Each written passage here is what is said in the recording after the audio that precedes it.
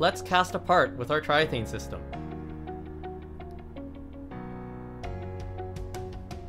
We have A, B, and C components ready to be poured and weighed. Before we do that, we first need to prep the mold with mold release.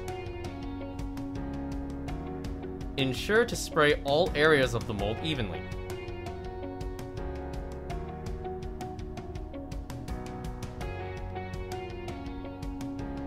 Using a paper towel, wipe off the excess mold release in a dabbing and wiping motion. This will remove any unsightly lines in the finished product.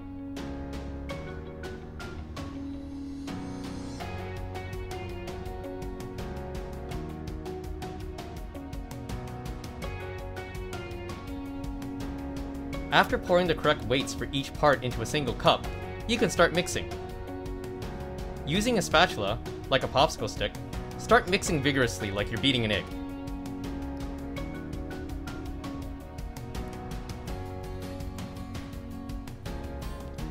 While mixing, remember to scrape the bottom and sides of the cup to ensure a thorough mix.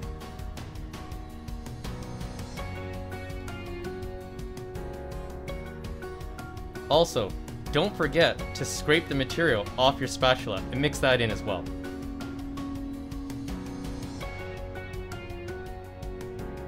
You now have a very well mixed material.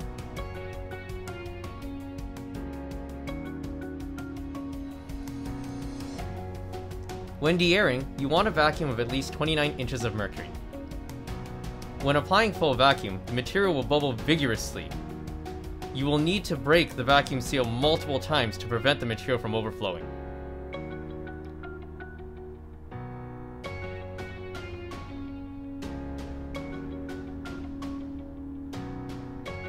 Once the material stops overflowing, it now enters the steady bubbling state.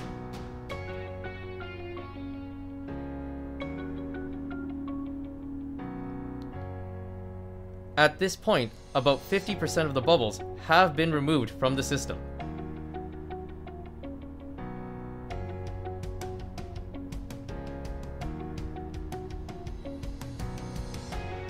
As time passes, notice that the bubbling intensity has decreased.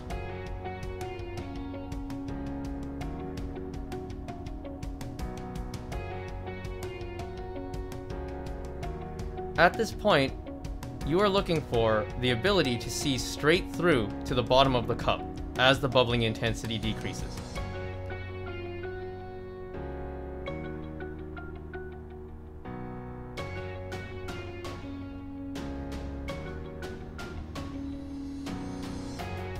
At this point, you can see we can clearly see through to the bottom of the cup. Please keep in mind, you will never get 100% of the bubbles out. This is how the system was designed.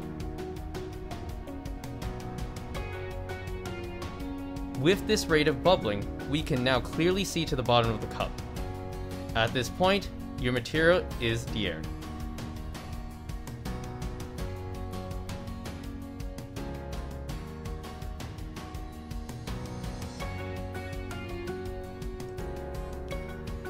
Let's pour our deaired material into our mold.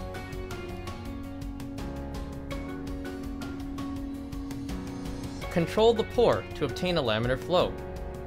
This prevents the material from folding onto itself, trapping air, which will cause bubbles. Try to pour from one side of the mold and let the material flow naturally to fill the entire mold. Remember, the key to a bubble-free pour is to keep the flow slow and consistent until the mold is full.